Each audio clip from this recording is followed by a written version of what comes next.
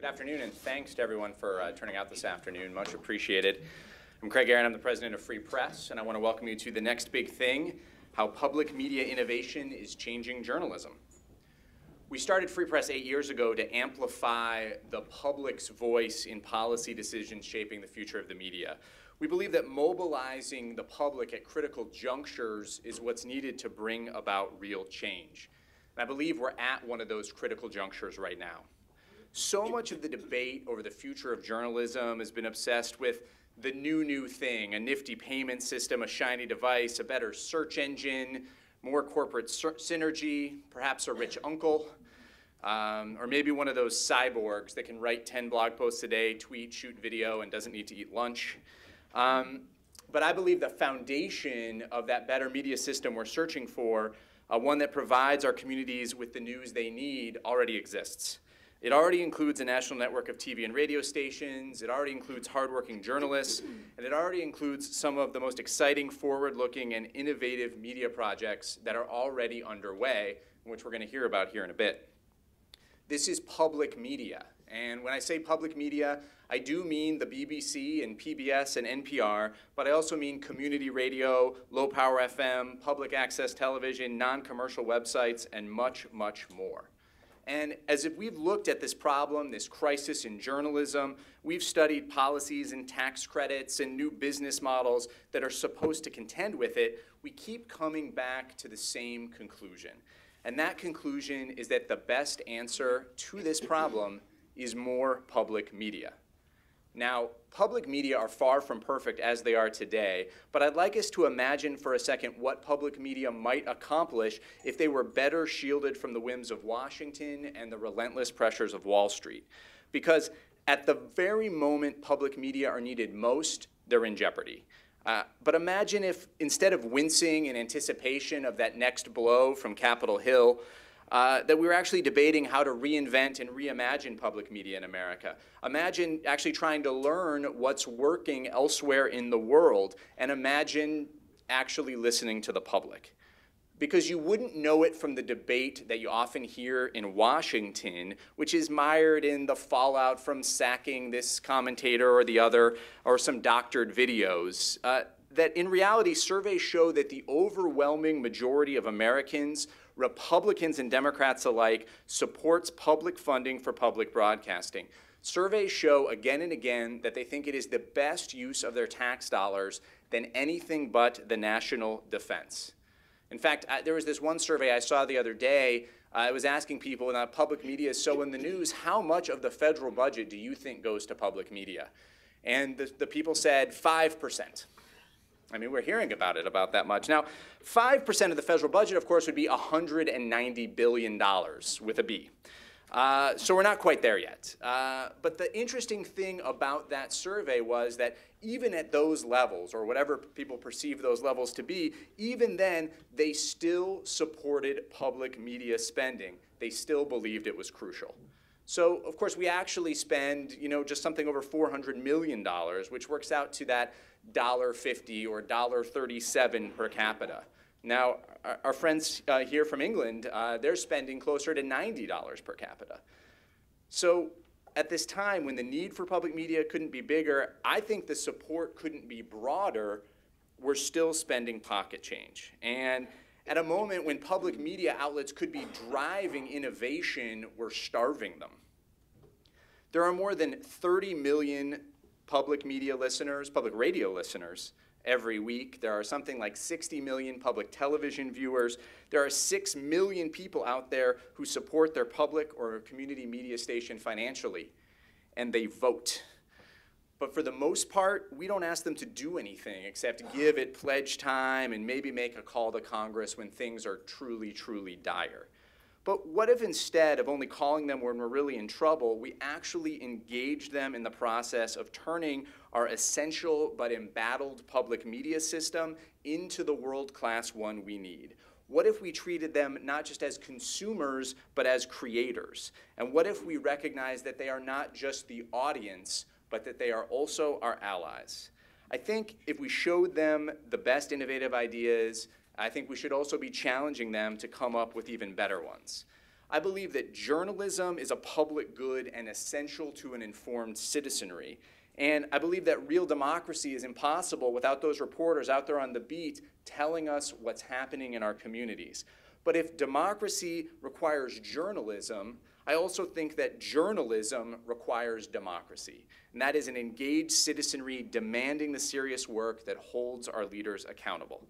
And if you want innovative journalism, if you want a world-class public media system, then you're going to need innovative policies and innovative organizing strategies to make them a reality. And more importantly, you're gonna have to start listening to the innovators inside the public media system, alongside the public media system, and from around the world. Hopefully, a little bit of that will start here today. I want to turn over the mic briefly to the organizer of this event, who's Josh Stearns from Free Press. He leads all of our journalism and public media program at Free Press, and he's going to introduce today's speakers. Thanks for being here.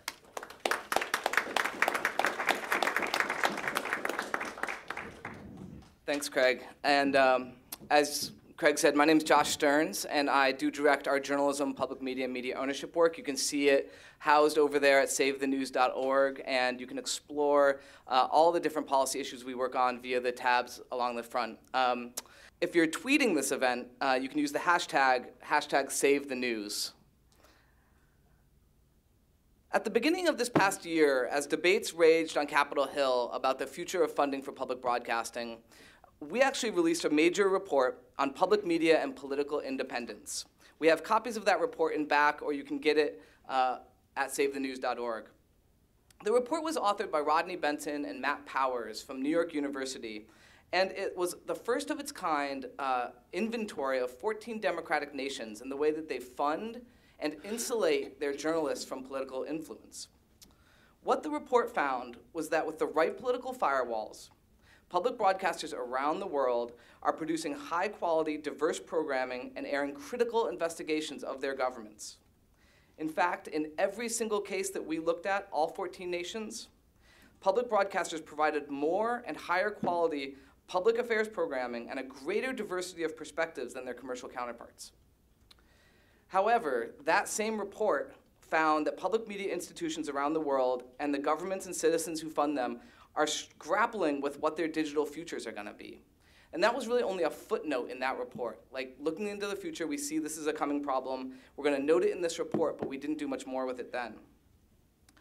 So one of the greatest challenges facing public broadcasters is defining what public service media looks like in the networked age and navigating outdated funding models and policies that might inhibit innovation and transformation. For this reason, we wanted to focus today's event and today's conversation on this intersection of public broadcasting and innovation. There's great opportunities and very real challenges ahead of us, but there are passionate people leading the way.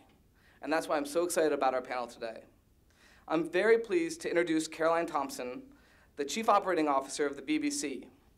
And I want to start out, hopefully not stealing her thunder, by quoting a recent speech that she gave, which really speaks to the importance of innovation during tough economic times.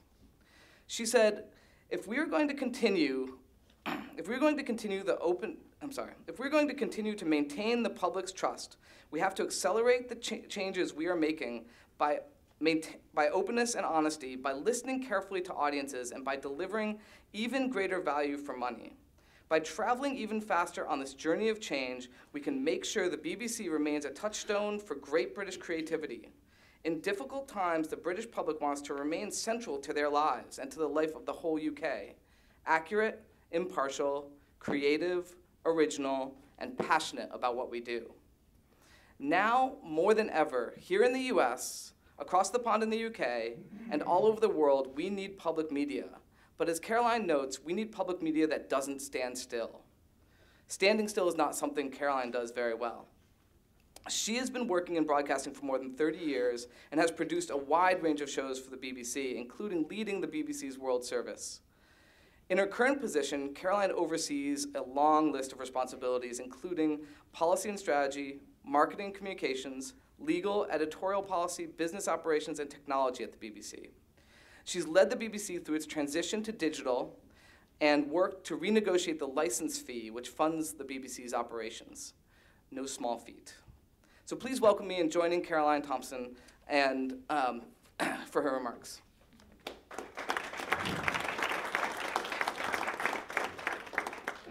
Thank you very much indeed, Josh, and thank you very much indeed to the Free Press for organising this event and giving me such a write-up. I feel I've got quite a lot to live up to now. I'm particularly pleased to be here today because public broadcasting is a shared endeavour across the pond. And I know we have different traditions, and it was emphasised to me over lunch how we, the BBC, had been established much longer, and therefore that explains a lot of the differences, I think, in the role of market intervention between Britain and the United States. But nonetheless, I feel very strongly that the culture of public broadcasting is one which we all share, and which is an understood language between those of us here today. It's not greatly known, actually, but the BBC itself owns much in its origins to America. The BBC was actually established initially as a commercial company, the British Broadcasting Company, and was a collection of radio set manufacturers and commercial players. 2 of the 6 were American. General Electric and Western Electric were 2 of our key first shareholders before we were turned into the BBC. And you might think that with that, the sort of slogan that the BBC would be work to, certainly in Britain, they might think that the slogan the BBC would work to with that sort of heritage is "Have a nice day." But perhaps the more appropriate one, and indeed the other one which struck me very strongly when I was thinking about this speech, is one which I would just like to quote now. "Broadcasting represents a job of entertaining, informing, and educating the nation, and therefore should be distinctly regarded as a public service." Now, those phrases, entertaining, informing, and educating, are ones which are written through every member of the BBC, as our task is to inform, educate, and entertain. But that quote did not come from John Reith, the BBC founder. It came from someone who I think will be familiar to many of you in these rooms. I now realize he was General David Sarnoff, the American radio pioneer. So I feel that not only did American companies help found the BBC, but that founding thought about inform, educate, and entertain, and distinctly public service was one which we all shared as well. So, a shared endeavour with a clear public purpose. Perhaps, and it obviously was generally accepted in the 1920s, and indeed on through, and certainly in Britain, post-war into the 60s and 70s. But now, what I sense from talking to a number of you over lunch and over the last 2 or 3 days here is a sense that public radio, public broadcasting as a whole, radio and television, is under threat and under question in a way that it's never been before. And that certainly has been the case in Britain as well. I know that you had very recently a serious attempt in Congress to cut the stipend available to public television, which was actually voted on, as I gather, in the House of Representatives. In Britain, we've faced a lot of pressure to keep the licence fee flat, and we're making £700 million cuts, we've just announced last week, in the BBC's operations in order to cope with that. We've also had more widespread criticism in Britain of the role of public service broadcasting, with an attempt always to push us, the BBC, from being a big player into being a much narrower